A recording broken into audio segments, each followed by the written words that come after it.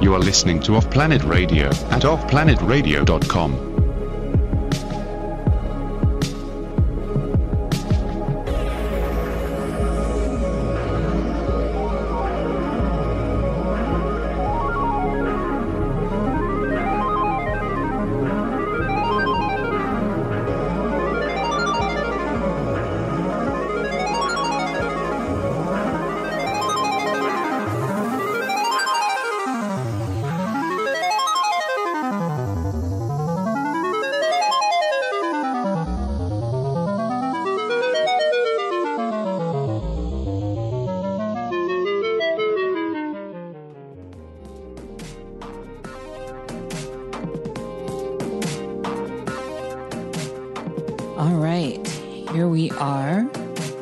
Another Cosmic Salon, and I have one of the people that is responsible for me actually being here, talking to everyone as I do, someone that brought me onto their platform and gave me a voice when I had just a very little voice in the world prior, and that someone is Randy Maugans of Off Planet Media. And so I'm going to bring Randy on. Hello, Randy. How are you?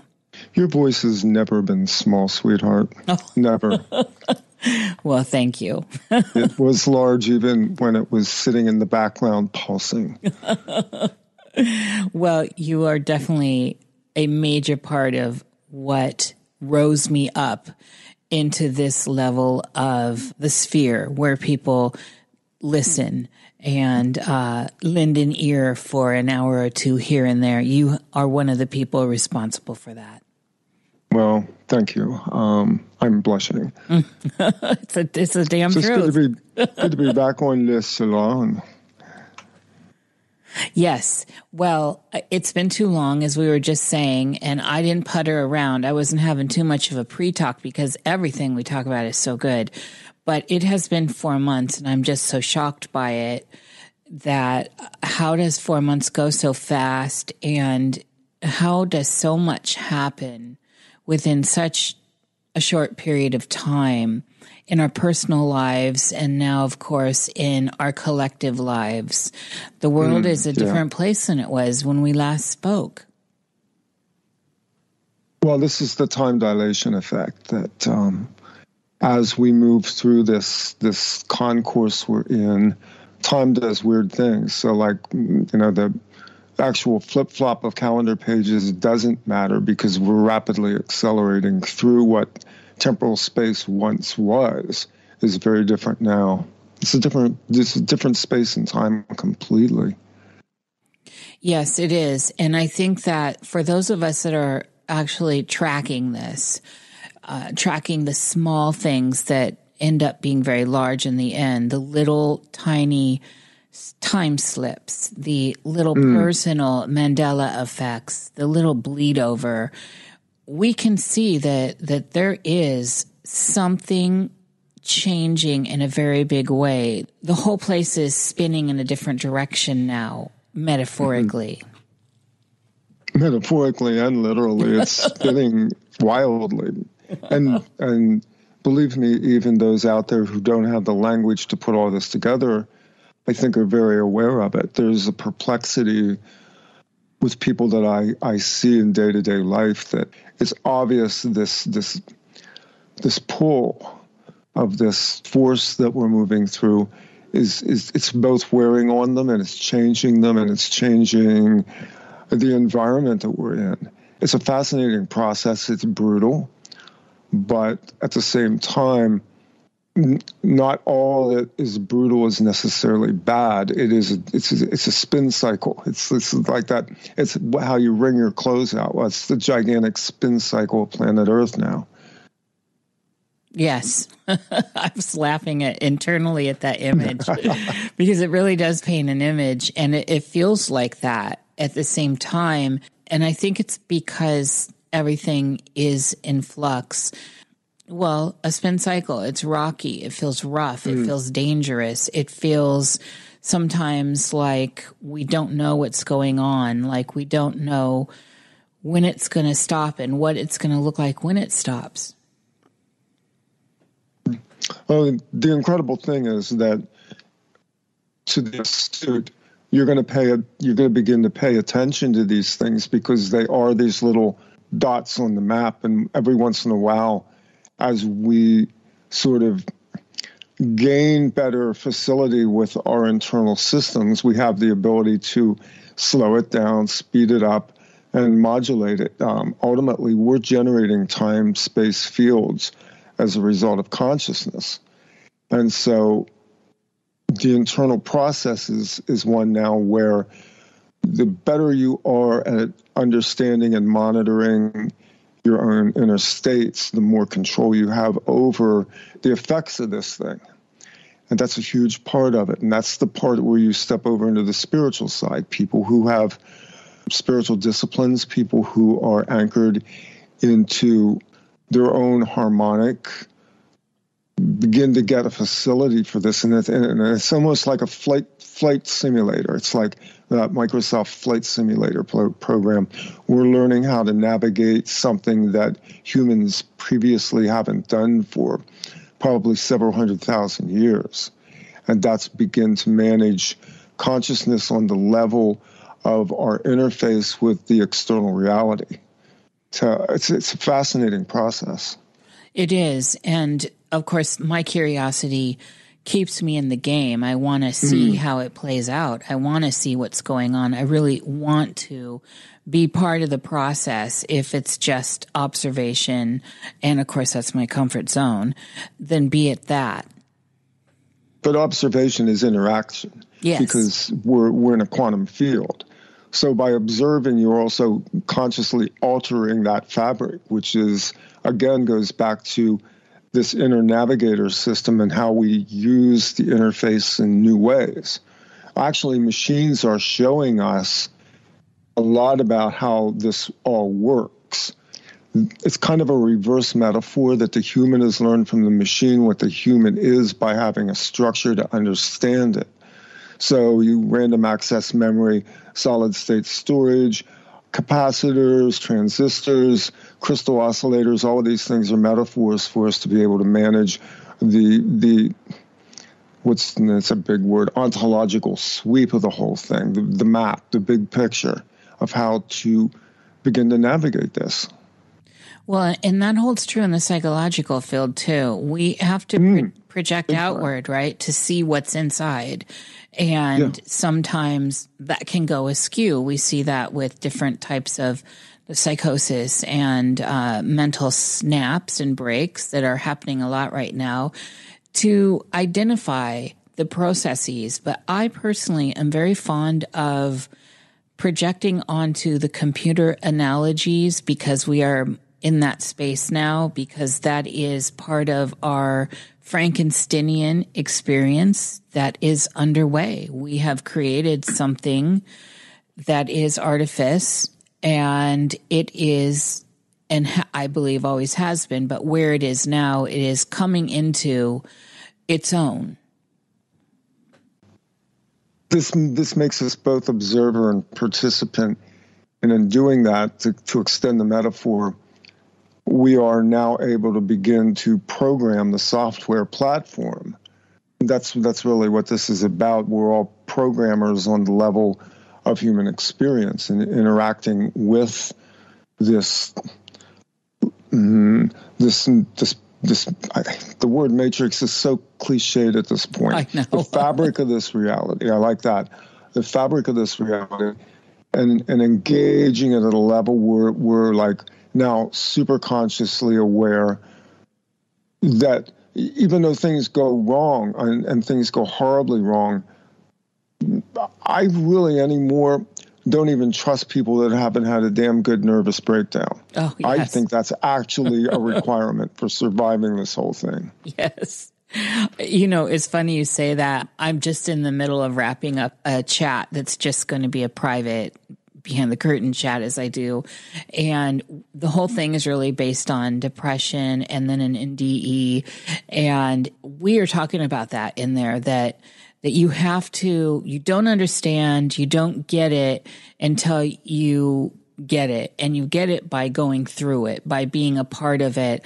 And if you have not struggled, then you don't appreciate it. It's like getting free money. You don't appreciate the free money until you work for it and you realize how hard it is to save up to get that something that you want rather than it just being given to you.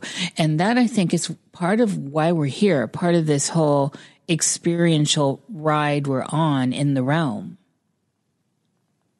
Yeah. I mean, that's the psychological and emotional component of all this is everything. It's what separates us from many species and all machines.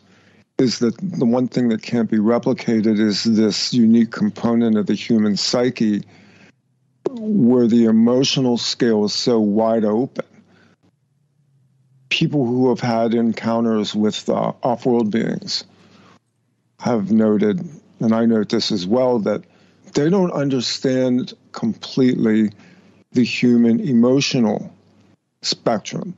So, like, they understand aspects of it, but it's on another range. With humans, we have the ability to, I mean, we can blow out banks of computers with our brains because of the emotional force that we carry. Mm-hmm. It's the spectrum between what you would call love and hate is so profoundly deep.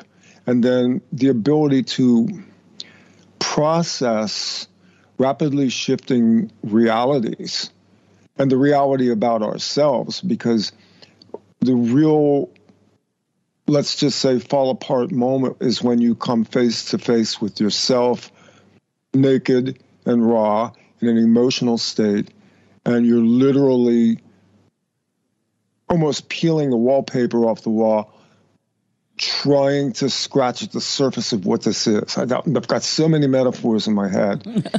but I mean, I've gone through this process a half dozen times in my life. It's a pretty predictable pattern, actually. At some point, you do face yourself, and the awesomeness of what that is overwhelming. It's overpowering.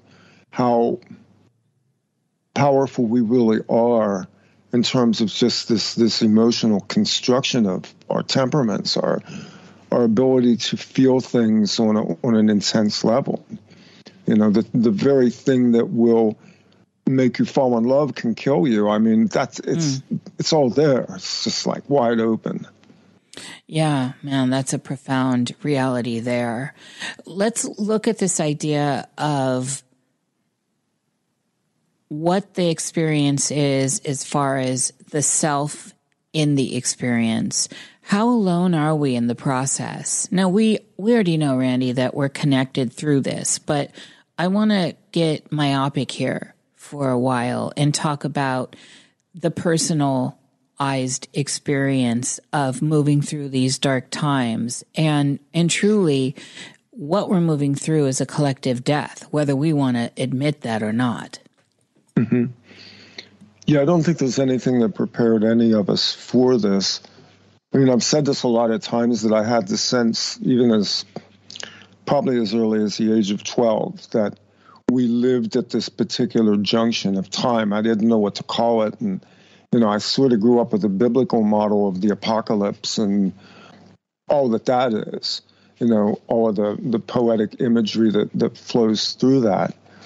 But as we've gone down, I mean, you know, it's been a long, long ride for me, 50 years of waiting and thinking it's happening, no, wait, no, stop, not now, not yet. And you keep going and you wonder, are we headed for some golden age or are we really headed for something horrific? It's actually both, because you have to tear down an old construct before you can build a new one, or you have to split that construct. There's a couple different ways this can work. I view the world as splitting on one level, and it's a violent process in that I think where we're at right now is we're at the tip of the iceberg in terms of where this can all go, but it's not all determined. So like even like prophecy and foreshadowing and things like that, they can anticipate an event, but they can't predict it because the interaction of human consciousness, both on a personal scale and a collective scale, are impacting this thing. It's like we were talking about, the quantum aspect of this, the observational aspect. That simple act of observing something is an interaction in consciousness that's a very highly leveraged series of sequences that occur.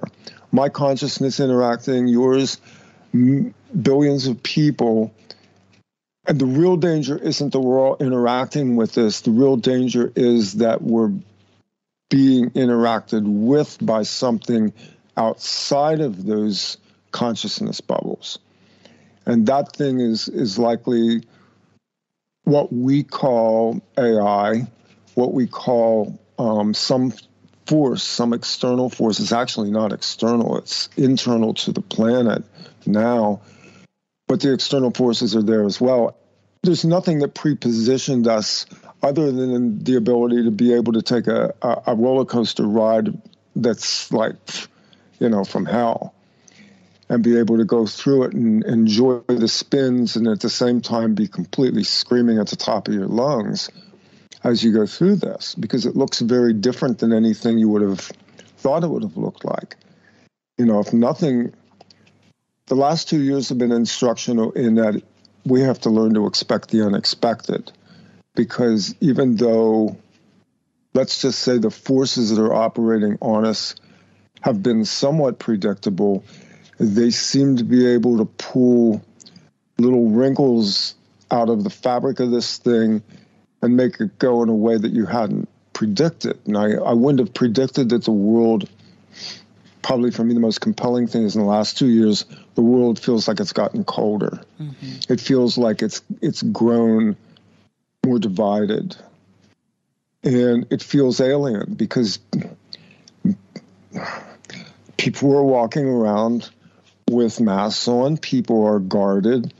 People now believe that we're all biological weapons on two legs.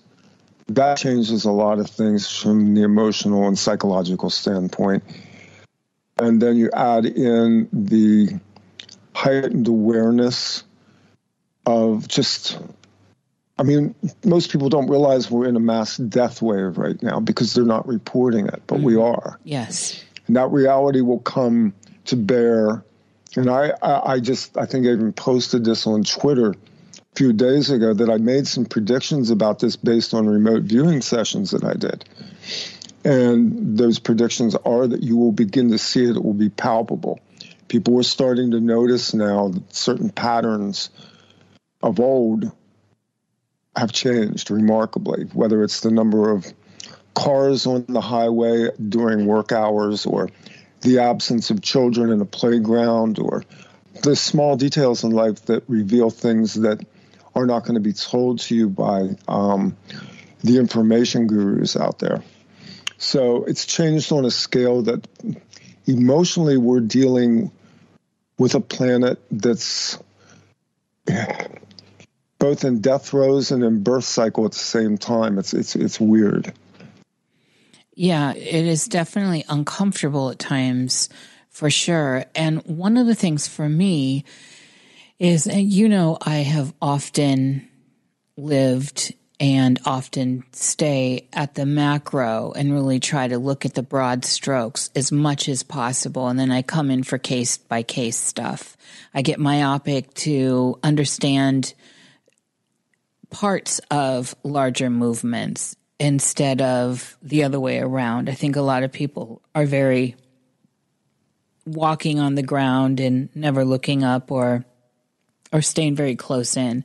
However, one of the things I'm noticing, and this is happening naturally, this is something that really my autonomic system is moving me through. And so I'm paying attention to it. I'm observing it and I'm going through it. And I will admit to great bouts of discomfort and unease and some stress here and there, is that because of the fact that we've been primed for the last 2 years to basically whether we want to or not, kind of go inward with everything that's going on. And of course, that's easy for me. It's easy for us introverts out here. However, this is different. This is new, where I am now being confronted with things that are making me uncomfortable, that also informs me that there is something bigger going on. If I'm feeling uncomfortable or uneasy, I know that something is in the field with me. That something with me may very well be myself detached from me, but it's in the field and I'm perceiving it. And so what I'm saying here is that this is starting to all feel very personal. And I don't think I'm the only person that is perceiving it this way, that to move this narrative along, I personally have to make some strides here that I think look a little bit scary. And of course, I have to move from that idea of scare. Now, I'm not in fear. It's just an unknown. It's something that's new, and I'm familiar with all the components of it, so I'm facing it all head on. But at the same time, I'm acutely aware that I have to do the work here. There's a lot of aspects of, there's fears that are known, and there's the dread of the not knowing. Let's put it that way. That's probably the big hobgoblin right now, is the dread of the unknowing, of what lurks around the corner.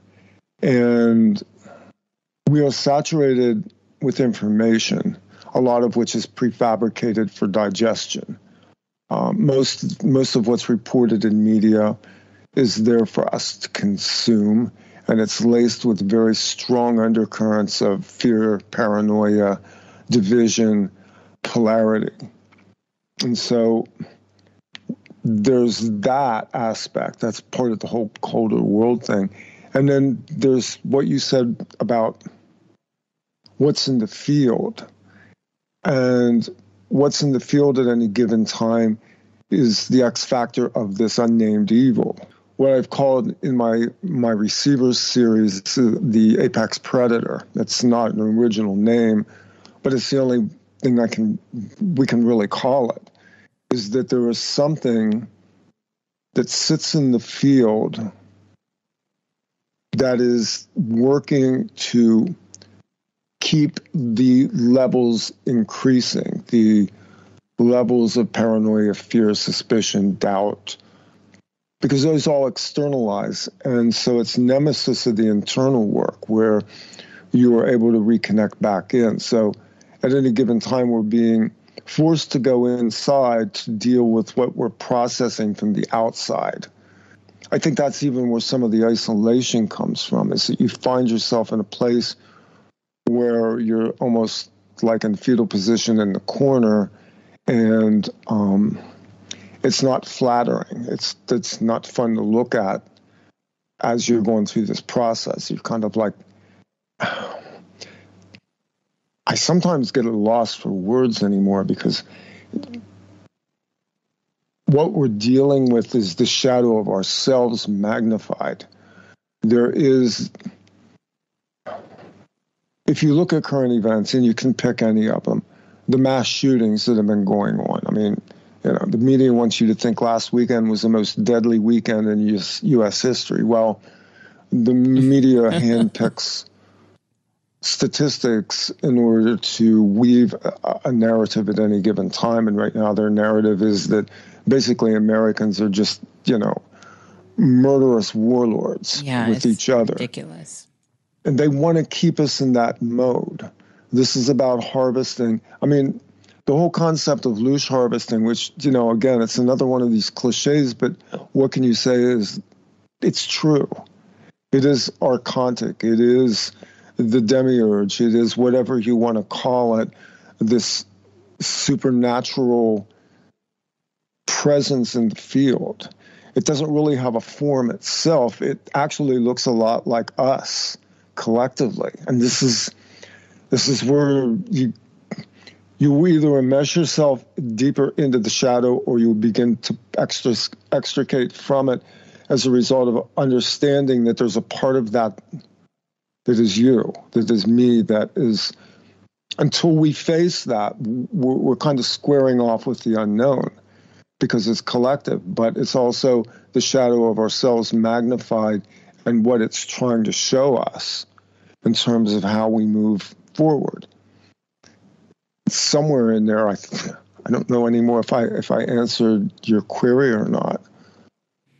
Well, it's hard to exactly answer that query because I find the nature of it being everything being so personal at this moment, at this juncture, to get us through collectively. It is hard to find words for some of this. This is new territory. And it is something that those of us that are observing definitely recognize as new territory. I want to take this where we are and look at this idea, and it's out there in the field a lot now. It's been out there, and you know this, and we've both talked to people about this. We've both talked about it. But right now, there is some gravity with it. And so the reset, and I'm not talking about the financial reset. I'm actually looking at bigger resets on the stage. So like the wiping of the whole stage, and then in comes the new cast kind of reset. Are you on what level? All levels, or? Well, like if we think about say how some of the Tartaria people talk with how is it possible if we look back and we start deconstructing narrative that some of the stuff we're told does not stand up at all. And it may have in our lives, Randy, but where we are now with the state of technology, with the state of information exchange, with the state of a more collective awareness into the field and into narratives of the past, there is something that just sticks out. And that something that sticks out for me is I can't place in a logical space and time all the events that I was told happened. I can't look at old amazing structures and art and all of that and then look at the last 100 years, 150 years. I can't find anyone that has duplicated any of that. So I'm wondering how much is there really to be said about some of these larger resets? Yeah, well, reset is, and I was using the term reset probably starting back in about 2018 from the standpoint of that we were sort of edging that way collectively anyways, because we, I guess, do reset. But when you talk about history, you're talking about a narrative that was given to you because none of us have lived long enough to have more than a factual accounting of history beyond 50 years of our life. However old you are at this point, you are generationally linked to people who would have lived within the span of the last 50 years. Therefore, you would have contact with it. In my case, I'm able to touch back to actually the beginning of the 20th century through my grandparents when they were alive and the stories that they told. And there's a lot of weird things there. There were a lot of orphans, for one thing. My maternal grandmother was one of them. And who knew that was an important thing to have maybe asked more about when she was still alive. So all we know right now really is the last 100 years documented, and then really close up and personal the last 50 years. So everything that's been told and sold to us as time chronology is up for grabs because we don't actually know. I know there are people out there that have profuse documentation, historical documents and things like that, but there's another aspect to this, and that's going into this time confluence. So this gets complicated real quick, and I'm trying to boil it down. Time is not what we think it is, and it is not linear. And we can have a narrative that looks linear because it has been constructed outside of time and inserted. This is what we call holographic inserts. And it's done on a macro level and a micro level. So certain major events that have occurred historically, even within our own lifetimes, have been insertions into our reality. And I cite 9/11 because I lived through it. Most people who are in our generation lived through it consciously and have memory of it. But what do you really remember about it? And when you go back and look at it and you feel that day when you probe it, I know what that day felt like. I remember it. There's 2 days that stand out in my mind that still bring the hairs on the back of my neck up. There's 9/11, 2001, and there is the eclipse of 2017. Both of those events, in my perspective, had a color to them and a feeling of something profoundly different. In the case of 9/11, there are so many narratives about it, and credible narratives, and you think, well, because we don't remember, we misremember things. It's kind of like the Mandela effect. In some ways it's selective, and in some ways it's universal. If you try to prove it, you will drive yourself mad. And it's the same thing with history. We don't know what has been inserted. The second factor is the fact that we are interacting with time. We actually have the ability, because we project a time field, to move forward and backward in time. But the act of changing certain things in the future corrects things that happened in the past and vice versa. So the actual psychological time and the time frame relative to what you would call a linear reality is subjective to you, the individual human, even if you don't think you lived in that time. Like, I have conscious awareness of having lived sometime in the 1920s. I can feel it, I can sense it, I can taste it. That would have been the era of my grandparents, basically, as adults, and what happened then. And the world was a very different place then. The world is a very different place than it was before September 11th, 2001, or before, I will say, December of 2019, the beginning of this current cycle that we're in. And psychologically, we're interacting with these events all the time on numerous levels. So when you talk about Tartaria is many things. You know, I've said this from the beginning because I looked at it. I do think it's compelling, and there are people that have fascinating things that they've brought up and theories about it and thoughts about it, and they call out some very significant facts, but they're always coming from the researcher base. They want something tangible. And my argument is that you don't really know how old these buildings are or are not. For all we know, they were 3D printed and dropped in, you know, as part of a reference frame for a holographic insert. So we don't know. Now, that sounds like a prescription for madness on one level.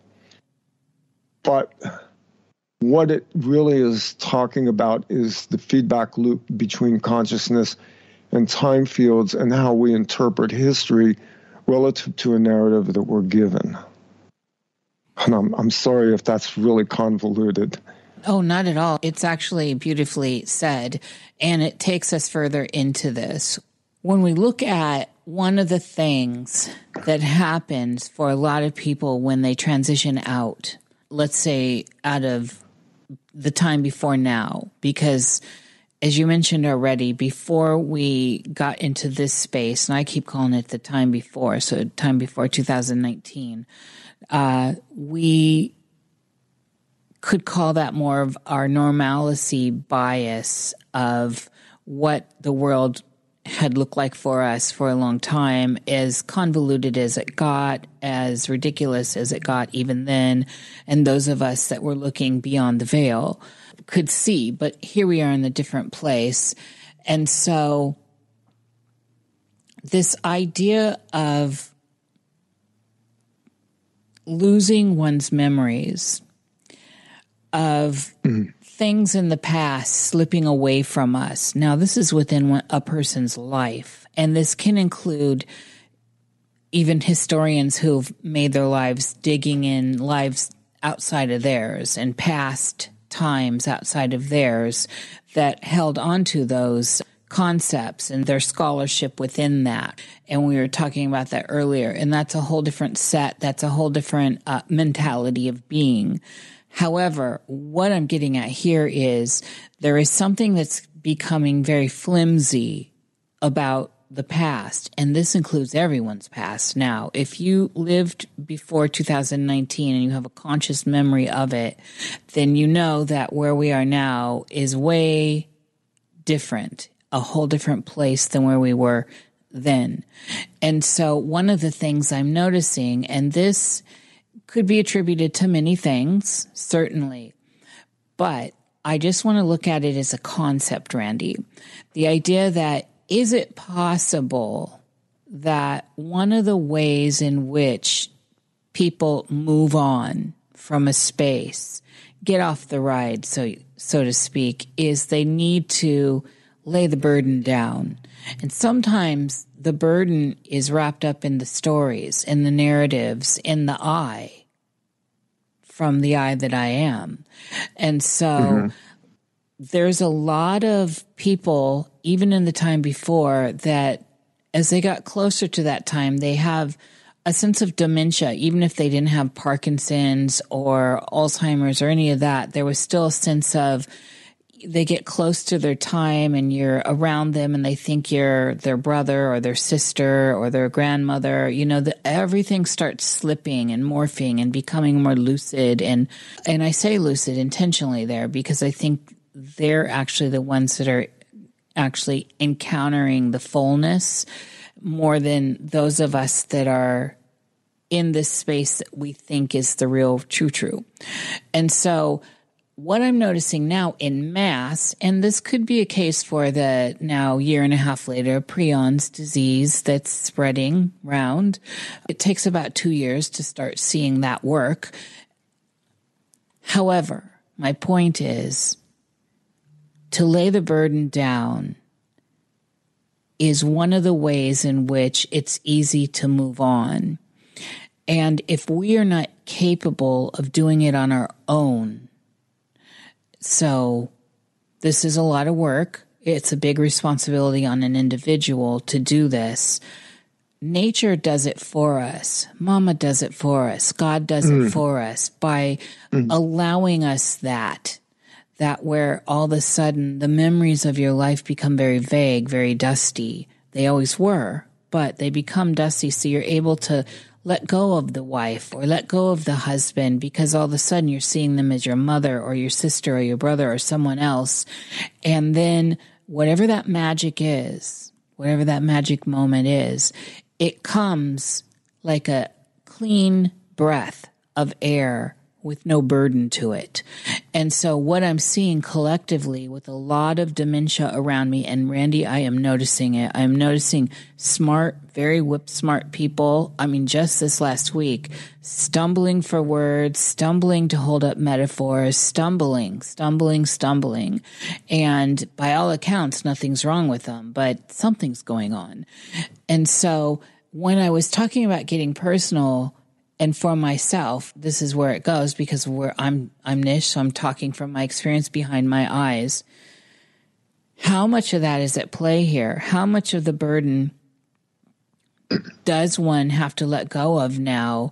And like I said earlier, with the autonomic system or the gift, the kiss from God to kind of help us with this by wiping our memories in a way, this seems like there's something going on bigger, like that's happening around, whether we want it to or not. And the more I'm pushing into it, the more I'm noticing that's really what's going on.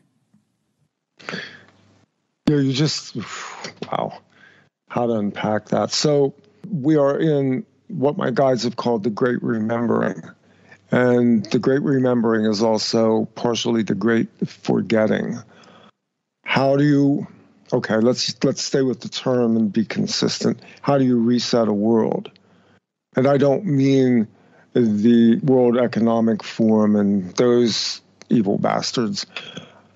How do humans restabilize? Well, you clear the memory buffers. Yes. Because otherwise, we carry with us all of the psychological responses we have to change. And I will say this, somebody who's probably, I'm a Taurus. I'm really resistant to change.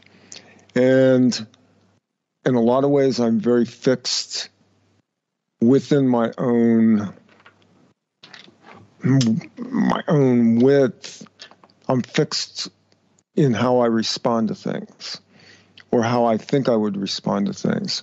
When we suddenly change up the order, the closer we are to that place, we'll say, it's not lost on me that we have on polar ends of the life, the infant who comes in, although I do not believe in tabula rasa, the blank slate mind, because I believe we're all imprinted with very unique qualities from the minute we step out of the womb. That on the other side of that, as you grow closer to the end of your time here, many people are going through this great forgetting as well, because it releases the pre-configured programs that you would respond by. All of a sudden, end of life is like beginning of life, and that you. So, the word that I'm going to use here is the one that I was given when I was struggling with some things, probably about over the last 2 months, and that word was surrender. And you'll hear this in people that go through 12-step programs, that there is a point where you have to let go. You know, they like to say, let go, let God. Well, that depends on how you validate what you consider the external creative force. But I would say let go, surrender, because the ride will be easier. The message that I put out from the receivers last week talked about undertows and oppositional forces of curvature of waves and how a whirlpool will pull you into its vortex. And at that point, you have a choice. You can try and swim out of that, but that thing can probably pull you down, whereas your only choice is really to go as buoyant as possible, just to release your own internal energy and ride it out until it releases this. You get to a release point. And that release point is the point where you have an escape gravity and you can pull yourself out of it. But if you fight it, you're gonna be so tired you won't have the ability to swim out of it. People who have, I've swam into these before in river swimming, because our rivers here have these, and you cannot fight your way out of it. There is a release point in that whirlpool cycle where you have the ability to grab out of it, but you have to have enough strength left, which you don't have if you're fighting. And in a lot of ways right now, what we're dealing with, again, by metaphor, is this vortex that's going on.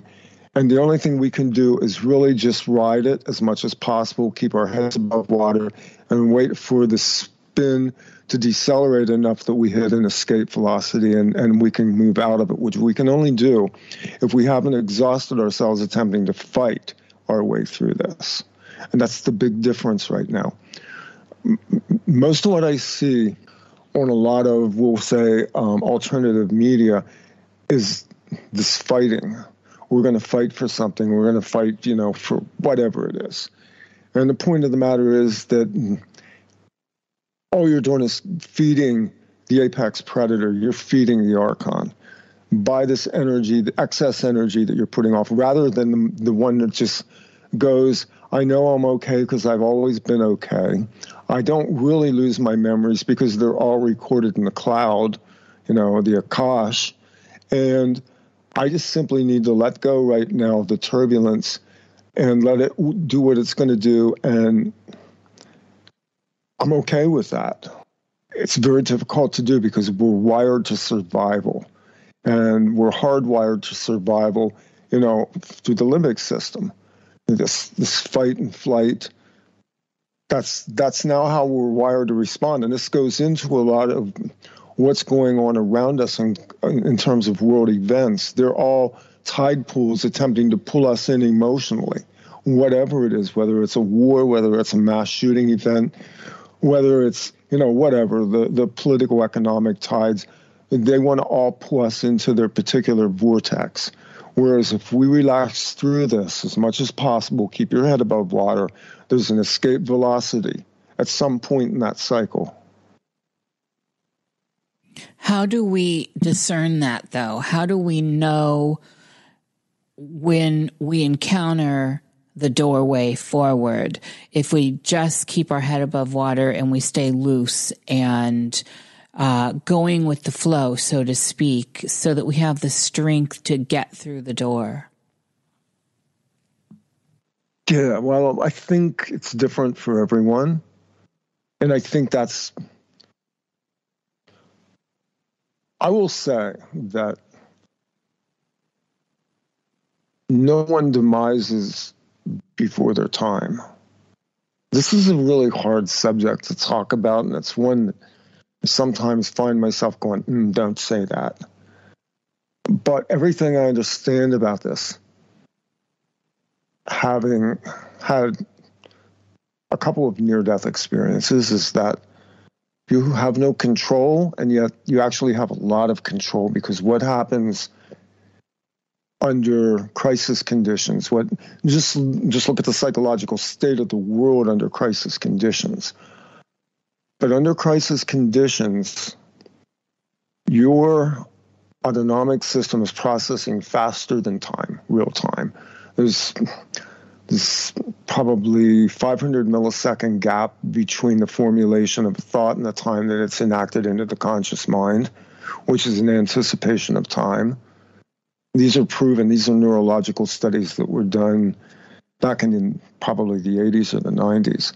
So we know this, that we are already unconsciously working in a background process. So the conscious will, which is mobilizing the body, the emotional state, and all of that, is one stage of this. And then the other stage of this is the unconscious, which is processing information that's giving you readouts on everything. How fast is the whirlpool spinning? What is the cycle rate? At which point does this thing break? How far do I tread water? When do I make my move? All of these things become unconscious because time is suddenly, normal time is suspended. A second becomes an hour. And we know this. Anybody that's had a trauma of any kind knows this. They know what happens to perception of time under trauma conditions. And why we survive or don't survive really isn't an issue of conscious will so much as what's going on in the background processes of the unconscious, which is, obviously connected to the stream of consciousness of the higher self or oversoul, however you view that. So to answer your question, the way we know is we know. We are in knowing. The more we rely on our own internal processing without responding to the external fear that's being pumped through an event, the more we're going to be able to respond to the inner clock, which is unerring, the unconscious, which will get you through things that you can't believe you survived. I mean, I've met a lot of people in my life. I'm one of them. I've survived things that I've looked back and I've gone, there's just no way. There's just no way. I mean, I had an automobile accident when I was a teenager. There's no way you could have survived that. The cops told my parents that when they came to the house. And they said, there's just no way anybody could have survived that accident. It was a head-on collision with a tractor trailer at 40 miles an hour. The car was decimated. How did I wind up on the side of the road? Those are things that we go out of conscious control, and this is where what we would call the unconscious and the oversoul take over. Yes, and I have had those experiences, and many in our collective audience as well. Absolutely. And so I think a lot of people really understand that, because there is something extra about it. You're in some sort of hallowed ground, some sort of sacred space when those things are taking place and the world is different. And so let's apply this to a mass trauma event. So from 2020 to now, it's been in stages. It's been very methodic. We're still in it. It's getting ready to drill down deeper. And so the collective is in the midst of a mass trauma event. And I think collectively we are all experiencing the mystery of time within it, and how things are kind of breaking down and coming together, and just all this strangeness. We're in a strange space. Yeah, we're all going through that trauma cycle on a collective level. And the collective mind itself, again, it is part of that shadow reality. As a culture, as a world, as a collective, a soul group, a very large soul group, we're going through dark night of the soul. These events happen in cycles of thousands and thousands of years. So there's no pre-programmed response for this. They simply happen. You look at the collapse of civilizations, and people ponder over, the collapse of the Greek Empire, for instance. How could something this powerful collapse? How could Rome have collapsed? The answer is that there was a collapse in the collective psyche, and they went to something collectively together, which ended their civilization. That civilization demised slowly, but there was a collapse point. There was a definite point when a civilization collapses. There is a definite point when a world collapses, and the collapse simply means that the system falls apart. And that system is now in free fall. The system doesn't work anymore. It doesn't work under conditions of consciousness relative to everything that's happened to us. And I will just use the time frame here from 2017 forward to 2024, that period of time, because I believe we entered a temporal platform in August of 2017 when we had that massive eclipse that shifted us into another time frame dimension. And so everything became different at that moment, but it unfolded itself, and it unfolded over a number of years to where we are now. The conditions for that to exist were wrapped in the consciousness that was brought forward from that. Our consciousness interacts with time. So everything that we're now experiencing wasn't possible in the old construct. So in one sense, there was a reset.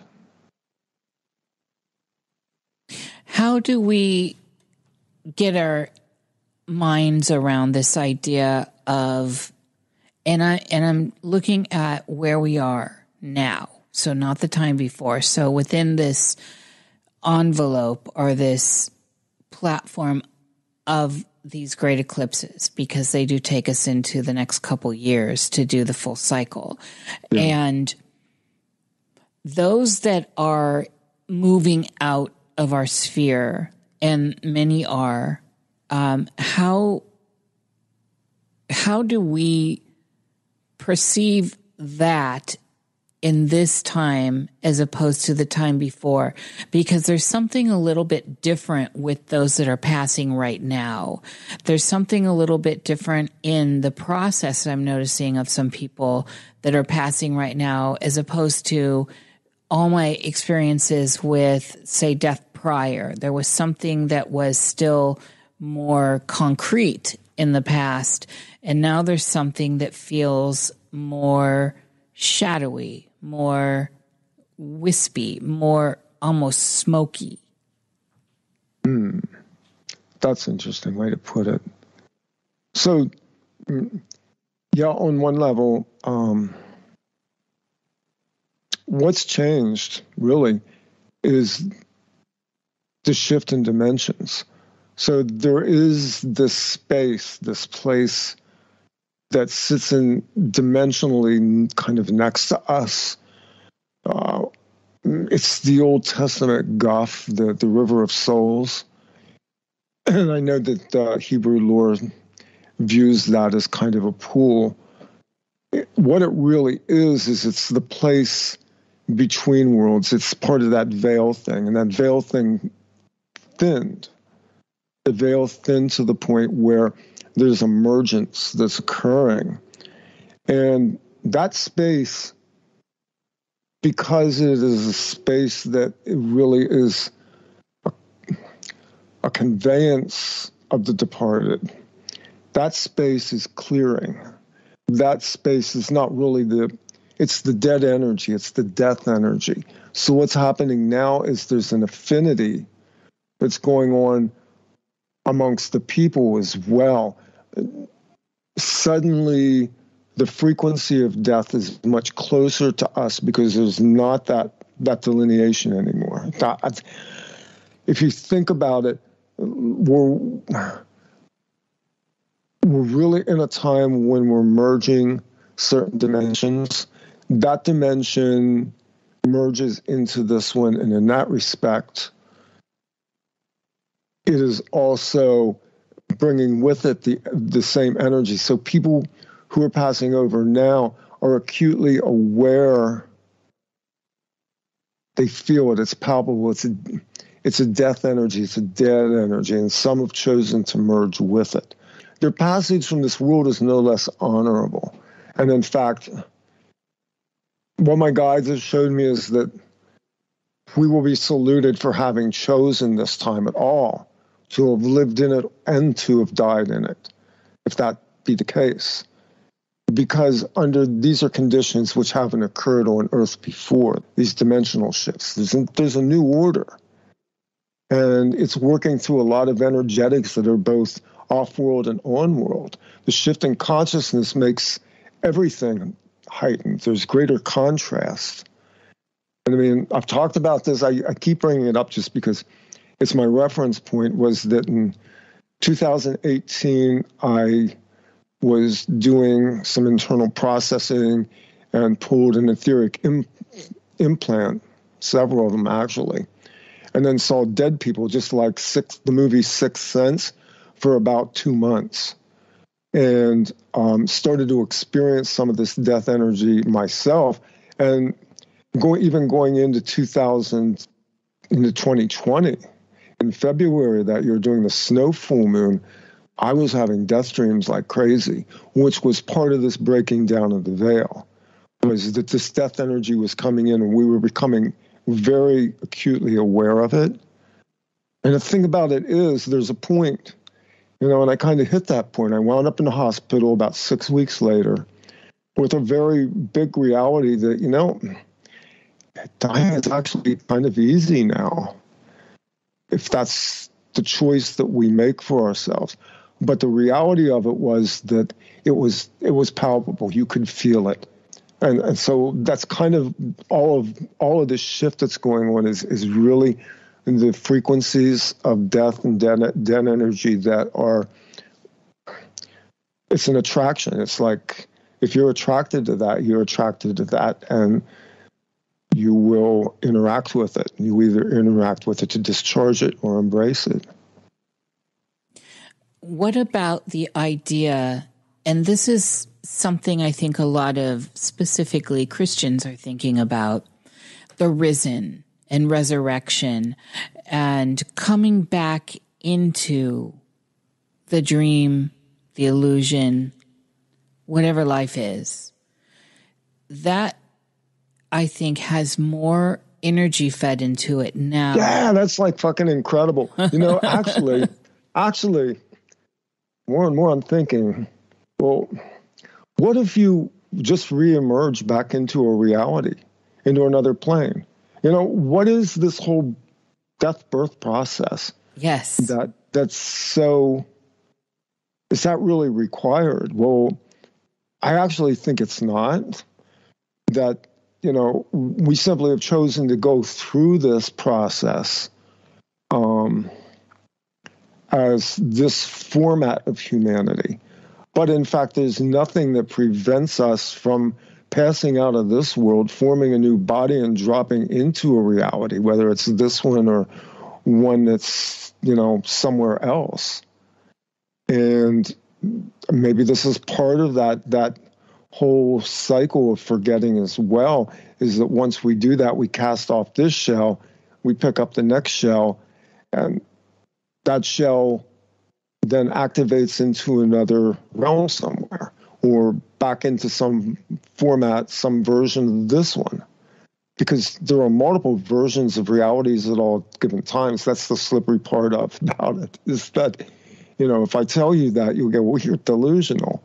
But the reference points are that, you know, collectively we've agreed on a set of rules that make our reality construct function. But outside of that, really, there aren't that many reference points when you really look at it hard and fast. It goes back to the whole Tartaria thing. It's like, why didn't anybody ever ask about this before? Well, because they never saw it before. This is new. That's part of what I'm finding exciting in this, because this is new. There are new things to question. And because this is still the field, it's still attached, even, and albeit very vaguely, to some things that seemed more concrete in the past. There's this whole new set of data that's coming in, or that I don't even think it's coming in, that we're becoming aware of. Yeah. Yes. Well, it's a new data set. Yes. And then the awareness of it, because once we become aware of something, we magnify it. It's like we were out for a drive last weekend, and we happened to drive through a county north of here. It was actually the county I grew up in, and it's rural. And we went through the town square of the county seat, where the courthouse and everything is. And as we rounded it, I looked up at the courthouse building and I went, that's really interesting. What an interesting place to put a gold onion domed building in the middle of a rural outback county that only had 2 red lights until about maybe 10 years ago. Exactly. Yeah.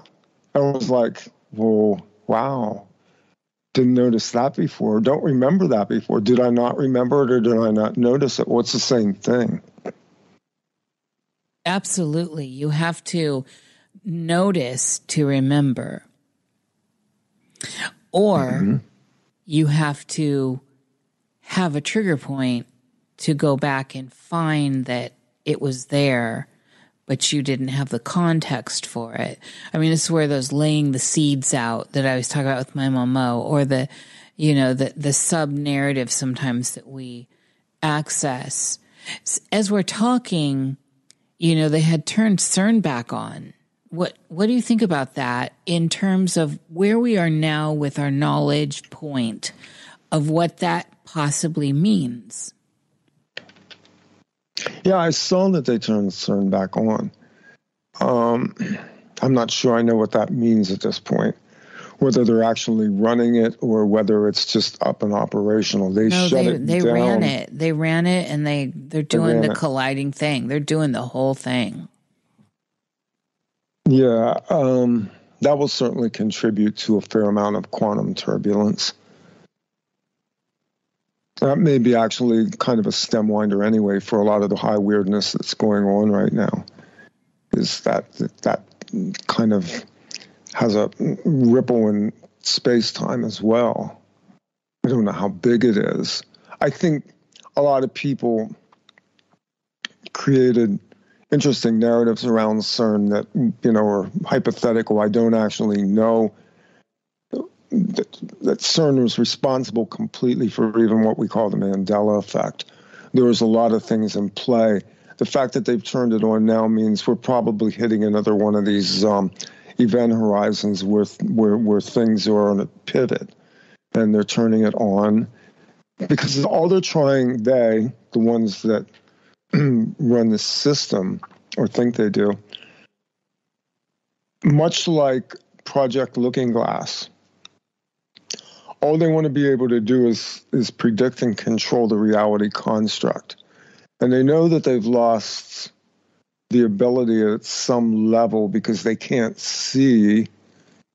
And they also know that, as good of a run up the flagpole as the whole Rona thing has been, they weren't really successful. They're really far behind schedule by their own reckoning right now. Like, they reset the clock to 2030. They're going, well, look, at this the 2012 didn't work out. And,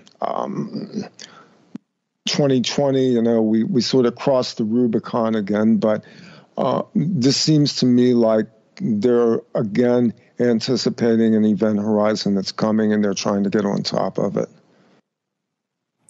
Well, yes, I agree. And it is funny that we all focus in on CERN because there are other colliders. Mm-hmm. And of course, we're told that's the biggest collider. And my feeling on colliders, period, kind of ties into this whole Tartaria thing in a very strange way. So you strip a lot of the narrative around the Tartaria stuff, but if you just look at buildings as acoustic tools and stuff like that, if we start looking at the architecture as tools and honing tools and sound tools and frequency tools in that way, no matter what time period they're from, and like I said, stripped away from all of that. But if we just look at them as tools and we think about colliders, of course, as another set of tools, and then one of the things that had struck me along my journeys is that the SS, in their manic hunt to find technology of all kinds across the field, across the realm, and to retrieve it, they're very interested in a lot of different things, not just the Spear of Destiny. It seemed to me, and this is, I keep standing alone in this ground, but am I right too? I actually think they discovered the colliders, or at least a collider, and back engineered from there. So that's where I stand with it. And I think that when we start looking at 1947 again and applying more data to what we call 1947, we could give it a year and two, that whole period. It starts to change the narrative a little bit. There's a slant to it. There's a different cast of light to it. When we think about these latent tools, this tech that is in the field with us that we don't quite understand, and apparently something in the field understands it, I believe. And that something that understands it is coming into contact with us. Now, conceptually, this could be our creator. This could be God. This could be some sort of progenitor race. This could be a lot of different things. But I do think that there's something big like that going on, Randy. What do you think about that? Okay. You said something that really caught my attention. Sound. The next level of knowledge for humanity is to discover sound on the level that it was used to build the very things that we consider to be wonders. Colliding materials in a collider. This is, in my mind, it is part of the same destructive force energy that we've harvested off this world for, several thousand years now, epitomized by the use of what is, petroleum, crude, black goo coming from the earth. And we did that, and we unleashed horrific things upon ourselves as a result of that. And then, obviously, the Manhattan Project and all that came out of that, and not just the atomic bomb, but there were sub-projects to the Manhattan Project that fed into this as well. There were much darker things going on there. But this is all part of the present mechanistic science consortium that has piloted the fate of humanity for the last, since the last reset. Let's just put it that way. If you want to count the clock back, 200 years, 150, 175 years, they've been in control of the narrative since then. But the more interesting thing are the subtle energies. And sound is it. Sound is the energy that we've overlooked because in sound you have electromagnetic waveforms and oscillations, and you have interesting ways to begin to use energy on a creative level. We have the model in front of us. If we just could think larger. We learned through Edison how to magnetically manage sound waves and produce things that we called recording, sound, as a means to transmit ideas, music, the spoken word. In the beginning was the Word was God, and the Word was with God. The Word is the format of creation, and it is sound, and it's primary.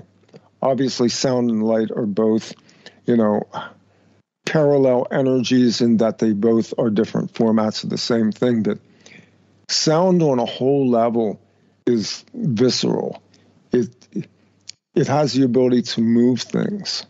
And colliding atoms, colliding fissionable materials, all of the mechanistic processes that we're still stuck in are missing the point of it, which was how do we, in a physical reality, go to the next level of creation, which would be obviously to recapture the ability to create these marvelous structures, edifices, artworks, these, the Colossus of Rhodes, the Hanging Gardens of Babylon, these magnificent cathedrals that use flying buttress technology at a time when people barely knew simple math, much less calculus.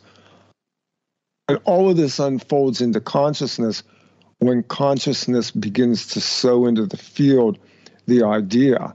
But part of the system is this mechanistic science. And the mechanistic science, we either move past this or it will destroy us. That's really the decision point. Yeah, I feel like that's one of the burdens that is upon us, actually. Yeah. Collectively and personally. Yeah, well, we can begin this within our own selves, within our own families, our own tribes, our own communities, by beginning to format the sound, the song of songs, the song in the heart, and the heart resonance, and the amplification of that. See, these are all things that we think are just, either peripheral or silly, most people. But, anybody that's a musician understands how much sound can move you, whatever it is, whether it's those marvelous synthesizers that you play with, or, this marvelous note on a bass guitar or a particular drum rhythm. Those are fundamentals that we can build from. And those fundamentals can be amplified in a way that we can learn to use sound to direct energy. we were designed to do this. We were designed to speak things into creation. Let's look at the field for a minute. Say we're in the field and there is no light, there is no sound. What is the field? That's not a field, that's a void. Could that be the same as dark matter? It could. We need to use dark and light terms in order to obviously differentiate between perceptual levels of different forms of energy or force. Really light or dark, we're fundamentally blind creatures even within our own spectrum. I mean, the beasts around us see much better than we do. Most of them hear better than we do. They certainly hear better than I do anymore. And on some levels, they understand it better. There's something, you sit and listen to the birds sing, and there's something powerful about that. There's something creative about it. There's a life force it's a vibration. Listen to the sound of a beehive. That's creational sound. And so, this is the part that we haven't accessed yet because, again, we're moving out of this mechanistic mindset. And the vibrational frequencies that will amplify this are what's trying to come into our consciousness. It's being beamed to us. This is the whole solar flares, X flares, space weather. Well, like Earth itself, the weather changes all the time. Do we have Earth changes? Earth changes constantly. Yes. Of course we have changes. Of course we have space weather, but the space weather is the music of the spheres. It's trying to communicate to us. If we look at the narratives that are swimming around, say, the outer hole of this conceptual black hole, we're moving through it and somehow, and I'm just coming at old school Hawkian type analogy here where it breathes. And so, but all this muckety muck is reached a event horizon. It's all around the outer lip of the black hole that will take it in and breathe it out and push it God knows where. And where time and space bend and all that stuff that was brought to us. Now, whether any of that holds up in theory, outside of theory or not, so many people have debunked it. Some people are bringing it now back into the mix. It's all over the board. But I like it as a concept. I like it as an idea philosophically because it can take us somewhere, just like it is supposed to as an idea. It is a portal of some sort. So say this is the inward collapse of everything we've known, and we're moving through it like the eye of the needle. Mm-hmm. And as we move through it, as it destroys everything we know, and if we get into the personal level as a person, as say I move through it, and everything I know, everything I've experienced, my life, everything I hold dear, everything that's made me up is getting ready to move through. It's all in pieces right now around the outside like space junk, and the core of me is already halfway through, and I'm dissipating, and my stories are dissipating, and everything's fading away from me. And I'm afraid of where I'm going and what I'm clinging on to, which I often find in the wee hours and the dark hours are very strange things that one clings on to. And I mean, just like things you just would, for me, I'm like, why do I have such an attachment to, say, that doll, or something? It seems absolutely insignificant. But in this process, and we're collectively going through it,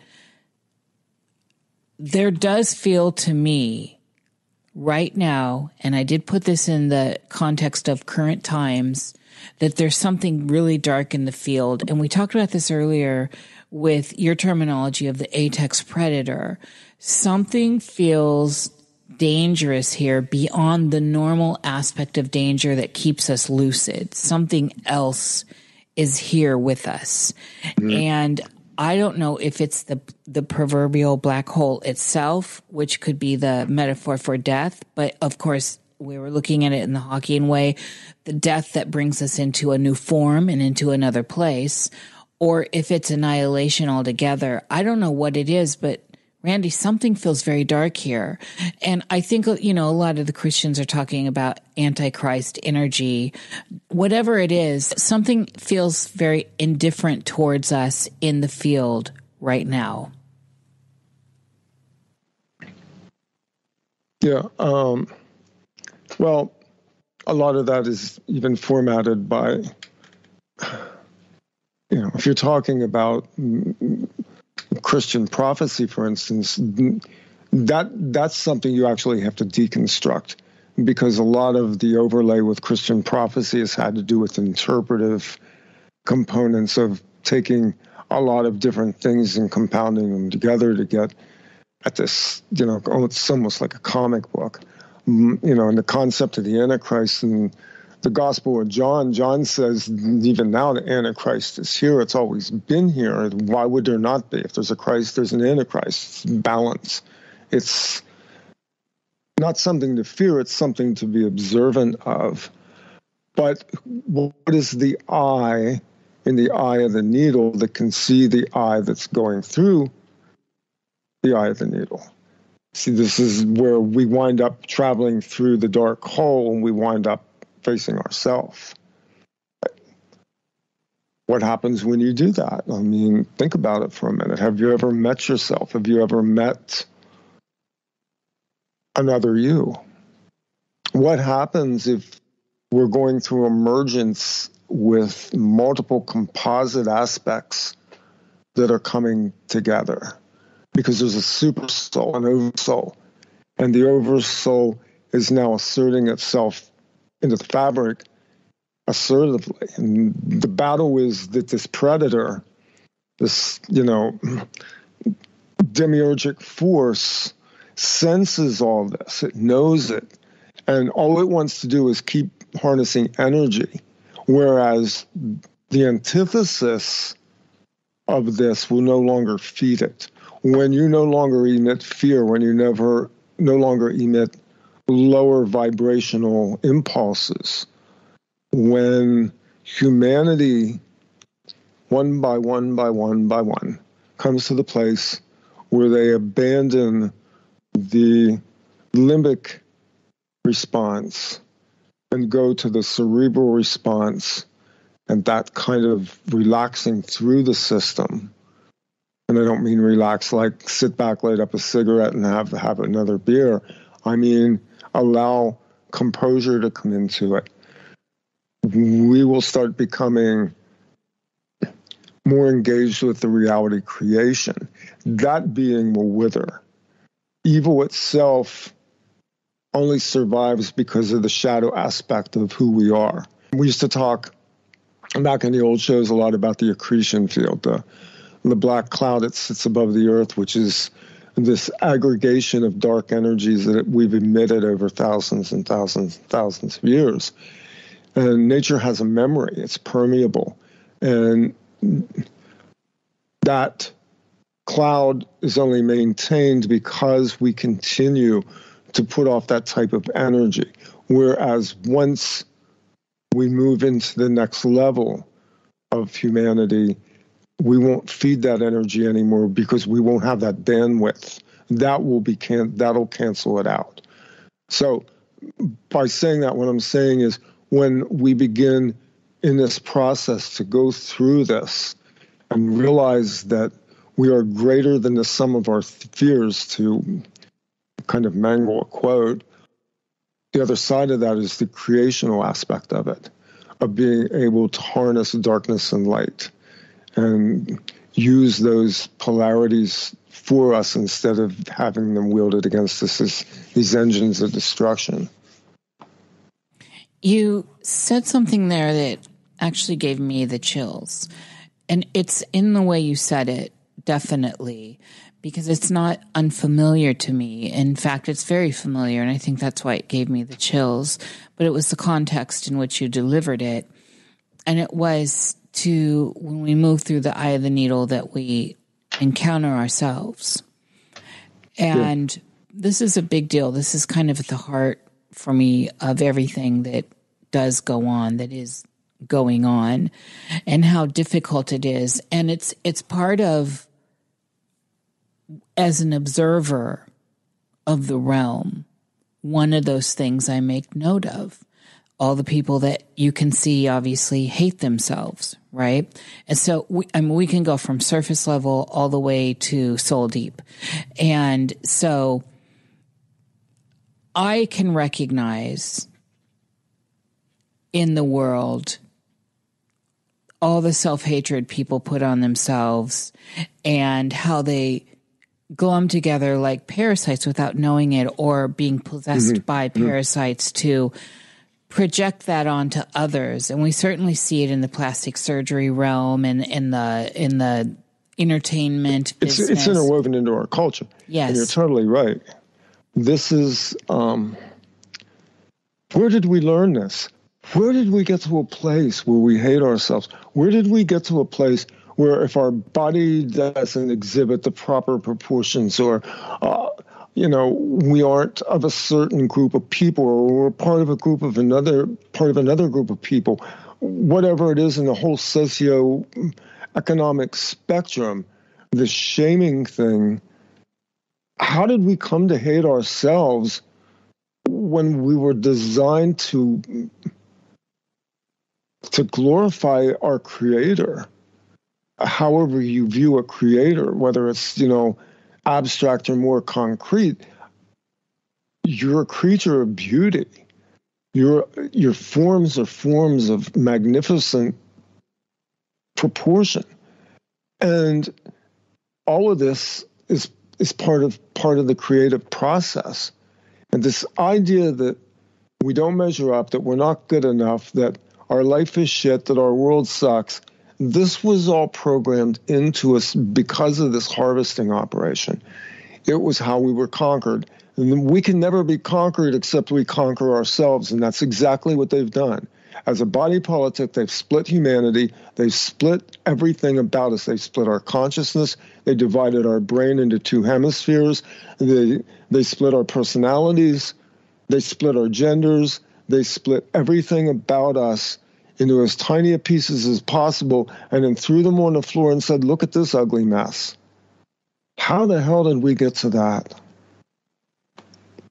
That's exactly. I'm really good. This actually is the core of everything that we've talked about. Yes. It's until we start to love ourselves, until we can really, and trust me, I'm saying this as somebody who's not there.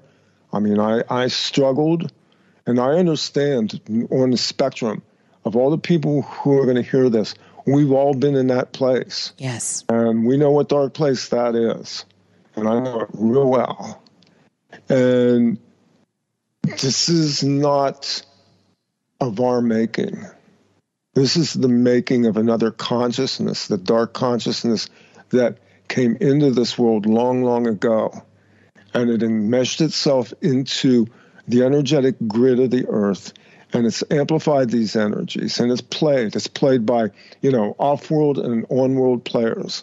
All of it's been played because they went, wow, look at that. That's pretty amazing. Look what humans will do. They'll kill each other. Mm-hmm. They'll kill themselves. Mm-hmm. They'll denigrate themselves for their race, for their sexuality, for their economic structure, for whatever reason. They'll cannibalize. They will eat themselves. Yeah. I mean, it's as dark as you can imagine. Yeah. And the only cure for this is when we go through the eye of the needle and we meet ourselves. And you can look at yourself and go, you know what? You're beautiful. You deserve to live. You have something to offer in all of humanity that's completely unique from every other being that has ever been created in all the universes of universes. This is the part where humanity has real low self-esteem problems. Yes, and that's what is making everything so grotesque. This is where the ghoulishness is coming from. It's springing directly from this parasite that seems to be really infecting the whole. Yep. sometimes I don't know what else I can add to that. I got really emotional saying that, because it's probably the most difficult threshold we have to cross individually and collectively. We have to go there individually. All of us have to go through this. This is part of why we incarnated. There are worlds that are far more frictionless than this. A lot of this gets overplayed, this concept of, well, we have soul contracts and things like that. Some of that's kind of New Age babble. I mean, there are soul agreements to some level, but none of it's fait accompli. We came here to play a game, and we got inside of a game where the rules change all the time. So we're constantly upended. We're not balanced. But we make decisions. And I will say that it's really difficult sometimes to look at things, especially when it involves children, and make sense of it. And the only way you make sense of it is that sometimes things just go wrong. And the reason things go wrong is because of this echo of self-loathing that humanity has. So you take, like any one of these mass shooters, I'm not going to go on a rampage over this, but, you know, it's what's been on radar, obviously. But if you look at them, aside from the fact that I will say that MK Ultra is now morphed to a place where psychotronics is their weapon of choice, so they can, through the internet, harvest, you know, whatever they want without having to spend years and years of doing mind control anymore. Yes. So having said that, these are now highly targeted, designed jobs being done for specific reasons, and at the same time they feed in again to this archonic harvesting program. You know, so it's all good for them. It's all profit, because there's profit from this, and it's cynical. You know, the thing all of this we have to understand is there is an order, and children come here. We have guardianship over them. We have guardianship over them as parents and as a society. We have failed as a human race to properly care for children on a collective level, including putting them in fish bowls, like where they can be shot at. Yes. And so, you know, things go wrong because things are wrong. This is, you know, the pulse of humanity. And all these actors that are on a stage are being triggered because they themselves are self-destructive, self-loathing, who don't realize the inherent beauty and deity of their own selves. So, of course, they're easily used. If there are people that have gone through programs who were able to resist or came out of the programs and were able to break away from the programming. And that's only because they had within them a reserve of what we've been talking about, the ability to view themselves as something worthy despite everything that they've been told, including the suicide programs that are programmed. So, you know, humanity's problem is we don't love ourselves and we don't consequently love each other. And the lie that's been told is that you're not worthy, you're not good enough, you can't make it, because the world is seriously screwed. When we have to come around to the other side, we have to face ourselves, embrace ourselves, and then we can begin to emanate this vibration, this frequency. This is not something you're going to do in 5 or 10 years, I don't think. I think this is a very long-term project, but I think it's ramped up now, and I think we can either see the fruition of this, or we will see the culmination of what darkness wants to do. And this is the war that we're in. What about the idea that we knew this beforehand, and now it's at play, it's in action, and conceivably it always has been, but that's another rabbit hole. 5G had to happen. It needed human hands to make it happen. And so whatever else we want to talk about it, it is a platform for augmented reality and holographic insets. And, they just did a grand introduction to the idea of holograms in the larger world, aside from, say, dead rock stars touring. They gave the Queen in her Covenant of the Ark. If you look at it, that's clearly what they are showing with the angels on either side. That coach is the Covenant of the Ark. It is not that, but at the same time, it is a facsimile of that. And within it, we saw the hologram of the Queen. Now, we are in the realm of augmented reality. We are in the time of all this stuff now that is real but not real. That's digital but not organic. And if you can't actually discern what's real, how do we navigate the territory? Well, this is just the consumer version of technology they already had anyway. I agree, but it's in the field now. I mean, it's in the field as far as public now. They've had it, but they've trickled it down now to the point where it's happening because you can play in meta, because you can do these games. So we're beyond the point where you and I've been in the past talking about where people are calling us conspiracists. Now it's in the field and everybody knows it's in the field. Right. This is the convergence. This is really what I guess they were talking about, the singularity. It's what, Shane's talked about in terms of the machine. There's a lot of different ways to depict this, but it's not an accident. It's a distributed way of bringing about a totality, because you have Meta, which is obviously being shepherded in under Zuckerberg and Facebook. But then again, you have the other side of this, which is SpaceX, Tesla, Elon Musk, these satellites that they're putting up, which are 5G satellites, and hundreds of them. I mean, they'd even deployed some over Ukraine for purposes of, I guess, keeping that going.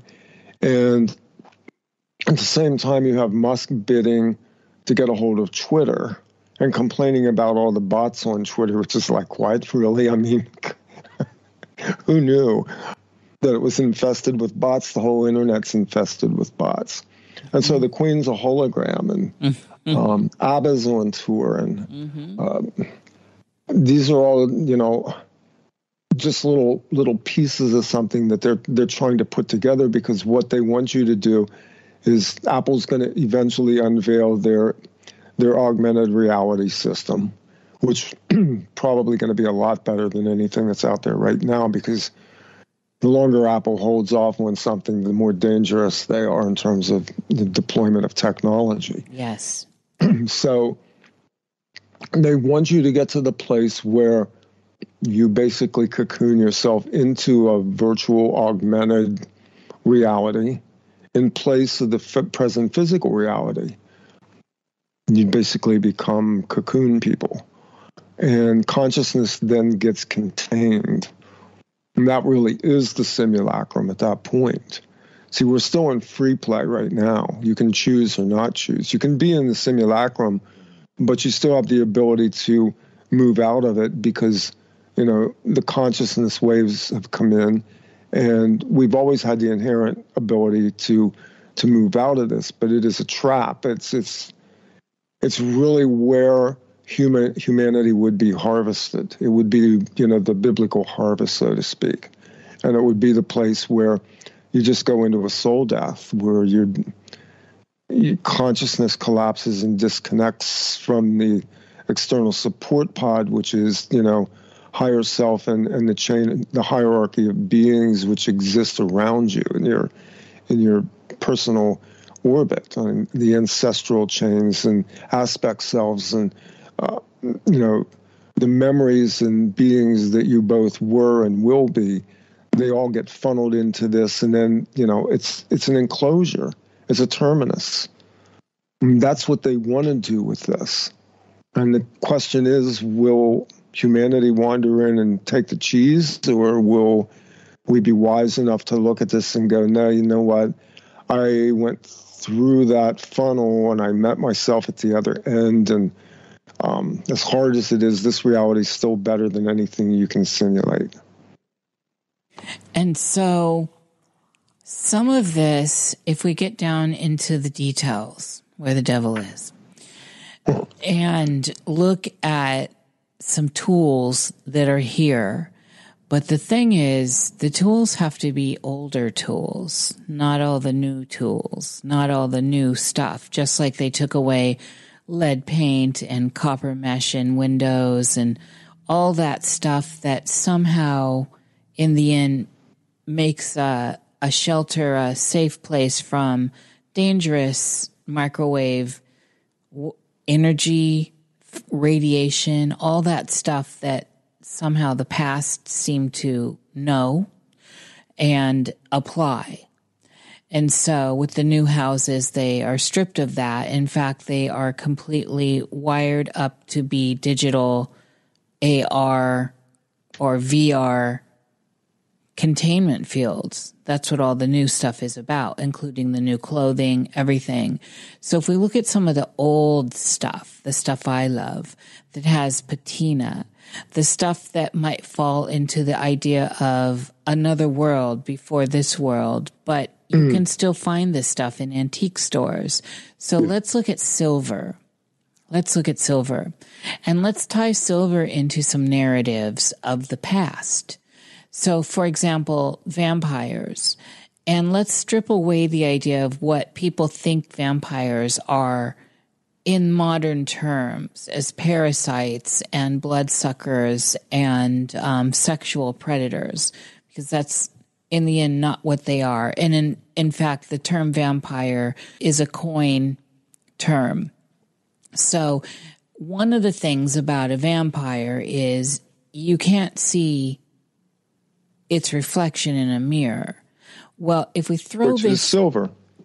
A real mirror is silver, right. But a modern mirror is not. Do you see where I'm going? And so most people don't have old mirrors. Most people don't have silvered mirrors. Now, my house is riddled with them because I only like old things, and I like this I've old... got one right behind me. No, you can't see it because I'm not on camera, but it's an oval. And it's a portal. Yeah, absolutely. They're powerful, aren't they, Randy? I went and bought it at an antique store. I just spent months looking for just the right mirror. We must have them. And if you're out there, you should try and get your hands on one. So the point I'm getting at is that if we deconstruct some of the tales and some of the stuff that's been, let's say, demonized, to keep us away from some of these tools. There's some stuff going around about silvered mirrors right now. Now, this isn't new.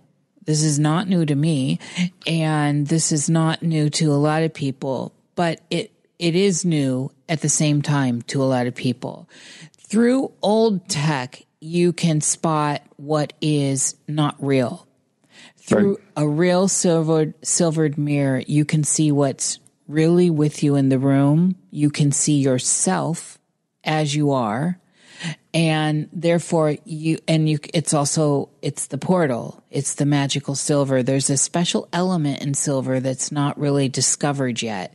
And that'll come out in the future. I really believe this, but that's just fodder for another day. So if we look at this idea of a silvered mirror showing us the realm as it really is, we have a heads up here. So say there's people out there that are taking old compacts with silvered mirrors. Now, you have to know what you're looking for in a silvered mirror. They stopped making them. They stopped using real silver, to 20s and 30s. There might still be some here and there, but it became expensive, right? They had new tech and all this. And new ways to silver things. But people are taking real silvered mirrors and they're finding out extraordinary things about the environment around them. So this is actually some woo going around right now, Randy, where people are, and it started out accidentally. Someone was looking in their mirror and they realized they saw these people behind them, but they didn't hear them, and they looked and they were holographic insets. They were there by the visual eye. They are there in other silver reflected surfaces, but not in the silver mirror. Yeah, where to go with that? I mean, it all goes, back to Lewis Carroll and Alice and the Looking Glass. And, tied into Project Alice all the way. Yeah, silver is a mysterious element on a lot of levels. Even just, it's a purifier. Mm-hmm. Oh, yeah, absolutely. It's anti-parasitical. Exactly. So, of course, we don't want a lot of that around, because really what we're dealing with on every level is parasitic. Mm-hmm. They really don't want people aware of that anymore. I mean, gosh, big pharma can't synthesize that shit. So I'm not sure where you want to go with this. Where you want to go with this is that there are tools, and the tools have been taken away from us. We can't have lead paint anymore because allegedly people like eating it. And we can't have copper wiring in our storm windows and, in our screens, in our screen doors and our screens and all that. We can't have that because it's some sort of weird safety hazard or something. And we can't have asbestos tiles on our house anymore, even though, again, like all the rest of this, asbestos is only dangerous if it's airborne. Those tiles, especially the tiles that they actually perfected, are so hard. Even when they snap solid. So, that's all been part of a grand really true conspiracy to get people to where they are now, which is exposed to all of this fuckery, because the people in stone houses and the people in old houses with this stuff still intact are in Faraday cages. They're in protected spaces and they're living cleaner lives, and they may not even know it. But that's part of it. So the silvered mirror is another thing to help us see. Silver is what? The great reflector. And it is, of course, part of the duality of the realm too. Silver and gold, right? Mm-hmm. So there's more here that needs to be said about how we parse through the terrain in front of us. Because right now, I don't know what we can trust, Randy. I don't know if you're noticing this, but I'm noticing this.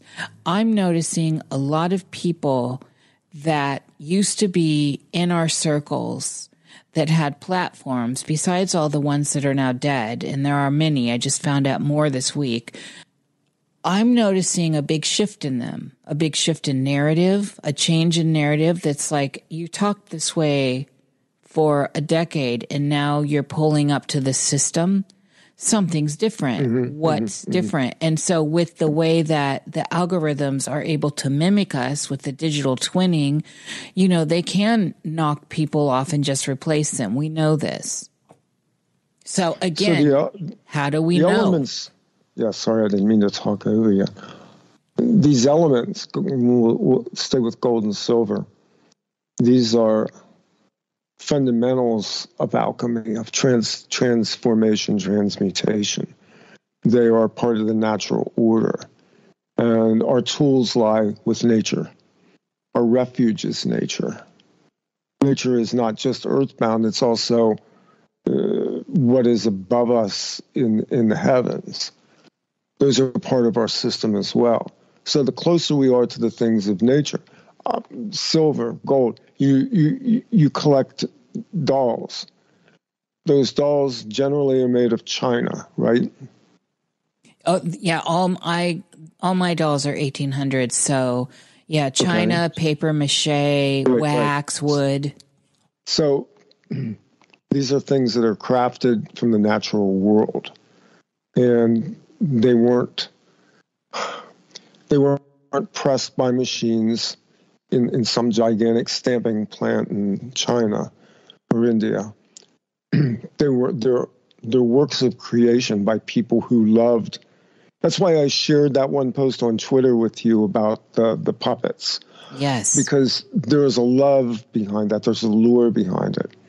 And the things that we create with our hand, with our minds, and with the tools of nature are fundamentals. That's where we learn how to create beyond the fundamentals.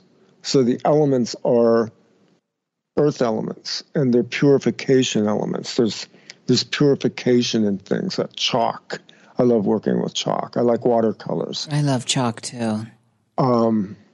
These are natural things that represent the world around us, as opposed to the digital world, which is flat screen, which, has gazillions of colors, all variations of the spectrum, arrayed around you in dense pixels, but they're nothing. You turn the screen off and they disappear. So they're not tangible. They don't exist beyond the digital realm, which is not a real realm. It's only real in terms of what we see in an image. And our reality is constructed of images. And the way we produce our world is through the magic of imagination interactive with the creative materials around us. So the closer we are to the real, to nature, the closer we are in affinity, because all of these things have frequencies, to creating something out of natural order that then expands into a greater creational process. We've lost so much of this. I mean, you talked about the architecture and how that's changed.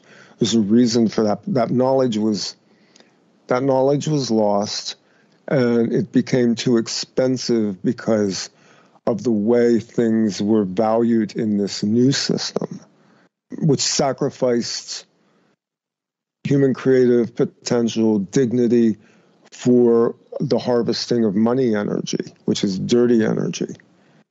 Whereas there are other ways we can construct our economic systems which are more equitable, which are, fair value trade for value for value. Here's what I do. What do you got? Somebody else over here's got this, and it runs a whole spectrum. And if we ran a creative system, an economic system, unmitigated, and just fair trade between us for what's the most beautiful thing you can make for the most valuable thing that you need, require, want, etc. Those are all amplifications of creative energy. And see, because of this system now, this harvesting system, which is parasitic, it's vampiric, it's archontic, it's demiurgic, we've lost connection with creation on that real level. That's why we don't have great painters like we had in the Renaissance. That's why we don't take solid blocks of marble anymore and create a David out of it like Michelangelo. It's why you can't get porcelain dolls anymore, because the love of craftsmanship and creativity has been bled out of it by this parasitic system. If we look at all this that we've been talking about and we start to take a final look at the realm, kind of towards the end of this conversation, and we think about how the old things and the old world, there was a real sense of what was a specter and what was real. And again, our houses were built differently. Even into the mid-century of last century, we were around grandma's antiques or someone's, there's all this stuff that still had a connection to something that really was tied into the natural world. Now, I get that all extractions are still part of the natural world, but there's an extraction process. There's a process that takes things from one form to another. And so say if we're in this space now where we don't have protection from even cosmic rays, right? And then we get to the darker, sicker things with li-fi, light manipulation, sound manipulation, all of the types of radiation and millimeter waves and augmented reality, virtual reality, in this space where very few people have real silvered mirrors. Very few people have safe spaces within their house because those elements that made them safe are illegal now. Specters can walk amongst us. We could be knee deep in them and think they're real because there's nothing to tell us that they're not there. And what I mean by that is they may very well be there interdimensionally, but they can't harm us. And so this is where the game of amping up the human being in their day-to-day life, that we're being manipulated chemically by things that can't actually harm us in this physical environment unless they are also in these forms that we're in. And of course, that is at play as well. But say back in 1920, and we're in these spaces we're talking about, specters walked around, but you can't see that they're not in the room. You can't see them physically through the silvered mirrors, because the silvered mirror is showing you what's physically with you, what's real and true. And now, so we encountered those kinds of apparitions, those specters, in a metaphysical way, in a mediumistic way, and they had a certain flavor and flair, and I'm not suggesting they were real or not real, but I'm also saying that about now. Now we don't have the tools to discern what is real and what's not real. And since it's become even more insidious with the idea that everyone now realizes that the state of technology and science has brought us into this world of illusions, like it doesn't even need to be in a masquerade anymore. The tools are gone, so we don't know. So it could be that we think we're walking over a cliff, and that gets our adrenaline going. And of course, all the parasites feed right off of that. And this never ending suffering, and this never ending worrying, and this never ending squeezing of the human being, contents under pressure to continually feed off of it without it knowing or having tools to know that it's all illusionary on one sense, because if it knew that these things that do not exist in the realm with it, therefore we as the human beings have the upper hand in the realm, and we could just ignore them. We could just shut off the floodgate of chemical extraction from our adrenos, from all of it, from our endocrine system. We would have the power. But what's happened, Randy, is we're deeper into this. And that's what I'm talking about with this whole situation. The tools have been taken away. And if you look at the bigger arc going on, what are they doing in a big part of this overlay in our lives? They've been tearing down the old structures forever. My whole life I've been trying to save them. They've been, different terrorist groups have blown up the old stuff and constantly getting rid of the old stuff. The old is bad. The old is bad. And this all looks like a planned move to take us into the hellish scape that we are kind of in now. Right. Well, so there's on one level, these entities only have the ability to influence. They harvest energy off of us, but they operate extra-dimensionally. So again, I come back to this. We have to look at who we are, and we have to look at our ability to control within our own reality construct the flow of matter, time, creation, destruction, because those are, obviously two ends of the same process. There's level of destruction that comes with the creation of something new. But all of these constructs exist whether they're destroyed here or not. So the tragedy is that we are losing the ability to desire the beautiful things. Our aesthetics have been changed as a result of this onslaught of, and I'll go with postmodernism just as one example of how to institutionalize ugly. But thank you. we still have it within us to create great beauty and to work with the natural forms. The instruction sets for the creation of everything aren't lost. They're there. They're in the collective memory pool. Those become birthed when intentionality meets the creative impulse again in humanity to move out of this synthetic aesthetic that we're in. It's like the rebirth of vinyl. Vinyl records never went away. Because I just love vinyl records. But watching the resurgence of vinyl records, watching a generation of people who didn't grow up with them marvel at them again. It's a concrete form. It's something you can touch in an era when music became a commodity that was basically worthless. I mean, we watched from the time Napster appeared what happened to music as an entire industry was plowed under by this. And now we're rediscovering the power again of tangible music and supporting, because there's no really record labels left except for those that want to sell you gangster rap and, auto-tuned pop music. So real musicians now exist in places where they basically have independently sourced out their music. And that to me is like kind of a model to look at and go, hey, we can create, we can support each other, we can do beautiful things, we can have a format for creation, we can remember. Old recording technologies have come back.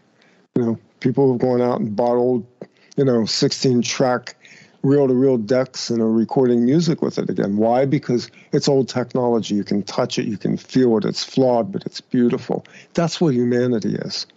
We're part of an organic whole, and we're flawed, but we're beautiful, and our flaws are part of the expression of that beauty that then we create more and more on the canvas of our reality. Within that, there are flaws, and the flaws are beautiful, and you're beautiful because you're flawed, and you're flawed because you're beautiful. And that's something we have to consider, is that as human beings, we've been taught to hate everything about ourselves, when in fact it is the flawedness of us all that is the actual beauty, because it's the most organic. Nature doesn't have symmetry. Nature doesn't operate in squares and planes and angles. Nature is a flowing symmetrical system. Yes. Oh, I love it. And it winds right back to we are encountering ourselves ultimately, and how beautiful or monstrous that experience is part of the process here, and who was able to and who is able to navigate through this very difficult terrain to get to those plateaus of self-awareness, of self-awakening, of self-love, of self-acceptance. It's not a meme. It's not something anyone can give you. It's something that you have to be able to encounter yourself and see yourself as you are. That's the bottom line. And that, I think, is a very difficult thing to do. But ultimately, that's where we're headed. Yeah, that's where we're headed. That's where we're headed individually and collectively. I wish I could say it's easy. It's not. It's not supposed to be. That's kind of why I guess this whole eye the needle thing just kind of became the metaphor, because it sort of illustrates a process it involves a certain amount of violence to the fabric of what we operate on. And as we go through it, there's turbulence. And in that, there is all of the things that unwind all these energies, both dark and light. And kind of we unveil things. We're peeling back layers of reality right now, even if we don't know it. We're being forced to do it because in the unconscious right now, humanity has reached this place in history where, as a collective, we're confronting our own shadow, and that shadow wants to keep us ensnared in the artifice, and we need to move through it back towards the natural constructs of things and deal with ourselves on a very organic level. I agree. And I can't believe we've done over 2 hours. What in the hell? Time dilation. And now we're going to collapse time. Well, I hope it's not so long next time, but it happens when it happens. And I love you, baby. You're out there. Yeah, you too. It's always great to come back on and talk to you because we dig hard. We dig hard. We work. Yeah. We really Big do. Shovels. But we come out with so much more. And with that, how do people find you? Where are you? What's going on with Randy Maugans? I got a new website coming. I actually just put it up. Offplanetradio.com is alive. There's nothing there yet, but the landing page is there. So the website is coming. There's a lot of things in shift right now, but the energies are bending again. So I'm going to get back into it a bit more. So the information will be on offplanetradio.com. For now, I'm on Patreon, Randy Maugans, and you can always go to YouTube. There's 10 years worth of videos on YouTube. So that's Off Planet Media on YouTube. So there you go. Excellent. And Randy, thank you again. This whole show is just going to be in the public. I want everyone to reap the benefits of this, and we shall talk soon. All right. This is Off Planet Radio.